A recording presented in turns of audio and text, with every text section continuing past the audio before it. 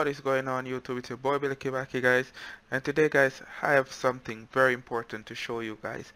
So let's go ahead guys and take a look at this video guys. So do you guys remember this video that I was talking to you guys about the PS4 jailbreak slash exploit to be released this week? Well, check this out guys. The team has now released that exploit guys. So the PS4 SpecterDev released the 4.05 kernel exploit guys. So take a look right here, December 27, 2017, and on my calendar right here, December 27, 2017 guys. So they have finally released the exploit slash jailbreak guys. Okay guys, so let's talk a little bit about what's going on right here. So it says down here, it's finally here. 2 months after team failover reveal the technical details of a kernel exploit for firmware 4.05. Developer SpecterDev released a functional implementation today guys. Once again, here's the date, December 27, 2017, and down here it says on my calendar, December 27, 2017. Okay guys, so moving on down here, if you're looking for a PS4 that is running on firmware 4.05, they have made a list of PS4 that if you buy them brand new, you will get them on firmware 4.05 or maybe even lower. So if you click this link right here, it's gonna take you to another page explaining to you about which PS4, if you buy them brand new, which PS4 comes with firmware 4.05. So underneath now guys, it says understand this release is in its current state, might not be 100% user friendly, but fingers crossed, this should open up the PS4 scene a little bit more, and hopefully new developments will make this very interesting.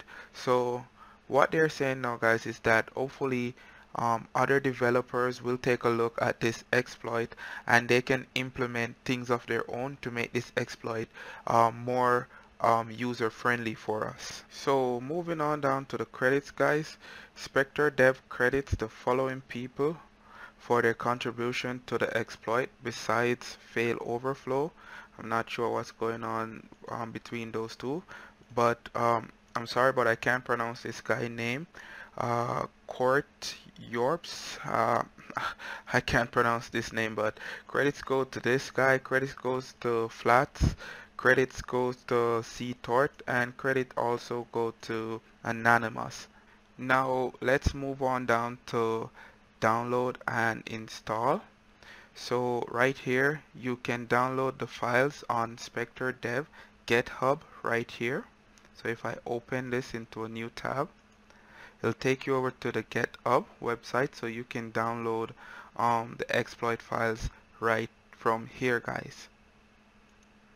Also, additionally, the hacker has released a sample payload to enable the debug settings, and you can find that file right here. So if I right click and open in a new tab, it will bring you to Mediafire, and this is the debug settings.bin file guys. So just like the name, it will enable debug settings on your PS4. So go ahead and click right here and get that debug setting.bin file, because you will need it as well. Now down here guys, they said to run the exploit you need to have a console on firmware 4.05. If you are below 4.05, you can update to 4.05 by finding the right update file online. If you are above 4.05, you cannot downgrade and the exploit will not work for you. But guys, keep in mind guys that they did come out with the E3 flasher to downgrade some of the slims. So in the future guys, there might be a downgrader for the PS4. There might. That's my opinion. So again guys, if you are above 4.05, you can't downgrade and the exploit will not work for you. Okay guys, so I forgot to mention something very important, and right here it says specifically SpecterDev states in this project you will find a full implementation of the name .j kernel exploit for the PS4 on 4.05. It will allow you to run arbitrary codes as kernel to allow jailbreaking and kernel level modifications to the system.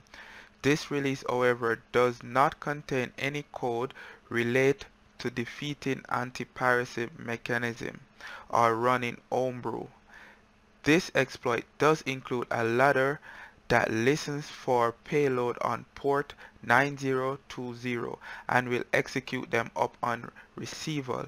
So guys, in my opinion, I think that this exploit right now is just for um people who want to do like GTA mods, who want to load those GTA mod files for your PS4 and stuff like that. So I don't think that this is a full jailbreak um, exploit right now, guys. I think this is just for payloads that gives mods in maybe like Call of Duty and GTA 5 and all those stuff, guys. So guys, please keep in mind that I haven't tried this yet, and as soon as I do, I'll let you guys know what it really does. And also keep in mind that this is just an information video. Okay, now guys, so right here is the most important part right now, and they're saying you'll need to host the exploit file on a local server and access the index.html file through the WebKit on the PS4. Once the payload runs successfully, the console will be listening for payloads on port 9020. You can send payloads with command netcat from your computer. So guys, from my understanding and knowledge a little bit, I would say that this would be something similar to the PS3 exploit with miniweb. As I said, this is just my opinion, guys. So this would be a little bit like miniweb with the PS3, so maybe we'll be doing something like that, because I haven't got the time to try this out yet and look into it fully. But guys, everything that you'll be telling the PS4 to do, you have to send those commands through port 9020, guys. So that was it now, guys. I'll leave a link in the description to the website so you guys can read up about it yourself. And as soon as I get this done on my PS4, I'll also make a video. So thanks for watching, guys, and I'll see you guys in my next video.